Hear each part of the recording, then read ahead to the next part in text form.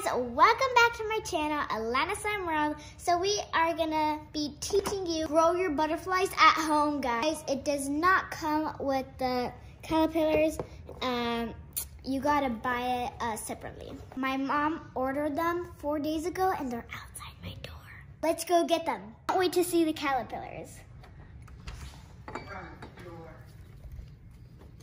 Here, you guys, I'm so excited.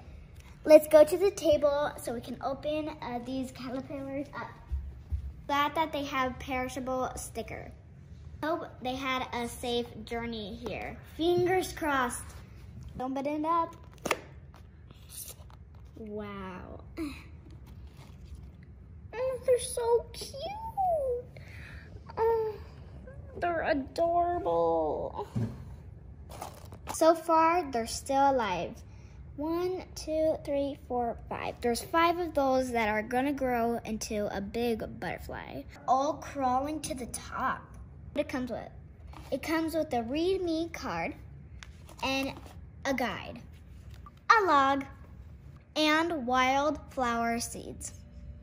There's 5 steps to grow your caterpillars. Step 1, handle your caterpillar gently. Upright, don't move it side to side. Leave it indoors and away from the sunlight. Lid on the cup. Do not touch your caterpillars. Keep the temperature 68 to 75 degrees in your house. Your caterpillar will shed your exoskeleton several times as they grow. After 7 to 10 days, caterpillar would climb to the top of the cup and attach themselves under the lid. They will hang in a J shape and shed their exoskeleton one more time and harden into chrysalites. Here's what to do. I'll show you how to move your chrysalite to the butterfly garden. Make sure you pull out your butterfly garden from the box. I'm gonna show you how to open it. So open up your Velcro and it will go up automatically. And there's a zipper that you open and put your beautiful butterflies.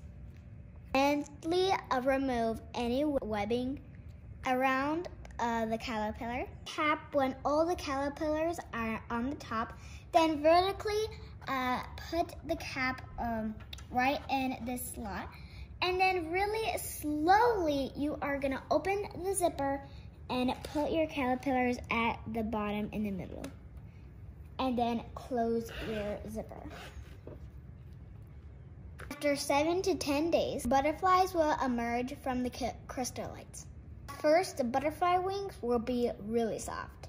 The butterfly will slowly stretch their wings. You might see a little red drop coming out, and that's normal. Here is what to do.